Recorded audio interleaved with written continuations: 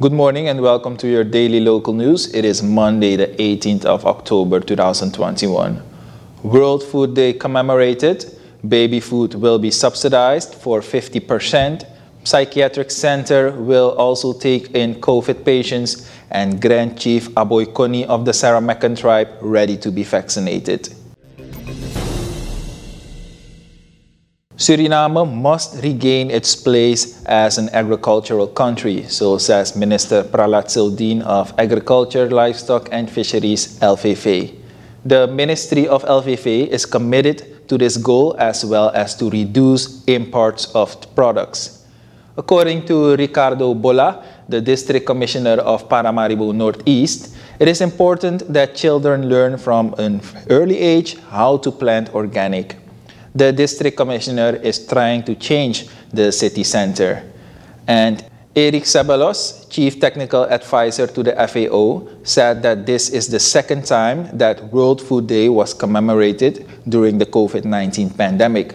Sabalos praised the way in which farmers nevertheless committed themselves. He says this commitment will ensure there is no global famine. But Sabalos says that in the agricultural field, some changes should take place. And the Ministry of LVV decorated farmers for their efforts. They also donated some tools and machines. Baby food will be subsidized by the government for 50% of the purchase price. This is also one of the measures from the Santoki Brunswick administration's recovery plan. Babies from vulnerable households born after May 1st, 2021 are eligible for this subsidy. Soos Holband, the coordinator of this project, indicated that the distribution will take place via the clinics of the Regional Health Service and the Medical Mission, in collaboration with the Ministries of Health, Economic Affairs, Agriculture, Livestock and Fisheries, and the Ministry of Social Affairs, as well as the dairy company Melkcentrale. The initiative has been taken to support 4,000 babies for a year. The registration takes place online, after which the Ministry of Social Affairs selects the families. The aim is to support as many babies as possible, says Holband.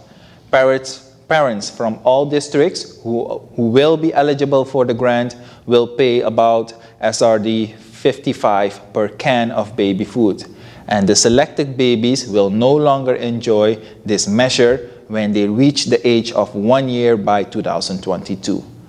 Holband appeals to parents, especially mothers, to keep on breastfeeding their children as much as possible. The Psychiatric Center Suriname, PCS, will soon also treat COVID patients. This will relieve some of the pressure on the healthcare system. The preparations are in full swing, says the nursing director of PCS, Romeo Sukai. Sukai indicated that PCS can treat about 30 patients. Although this seems very little, given the number of daily positive infections, it is a big help to the sector.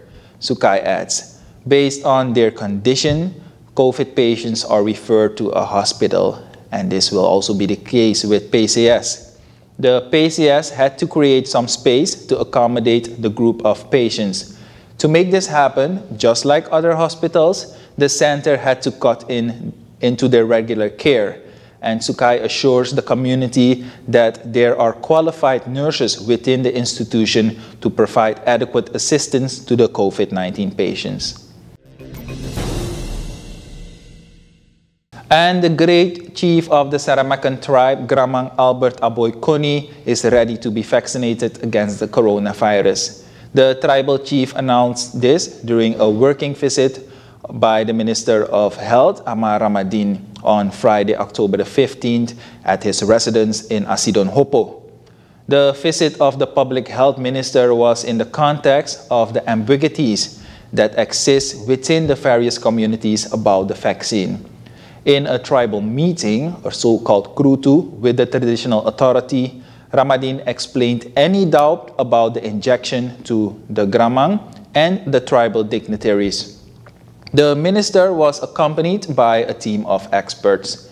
And during the crew too, the minister clearly indicated the advantages of the vaccine in the fight against COVID-19. The information will now be spread out to the community through the structure of the traditional authority, with the aim to increase the vaccination coverage among the Samarkand tribe. After coordination with the working arms of the Ministry of Health, namely the medical mission, the infrastructure will be prepared so that Gramang Aboy Koni can get his first injection, and after which the rest of the residents can follow. That is the local news for today. Tomorrow we will be back. Until then, stay safe. Bye-bye.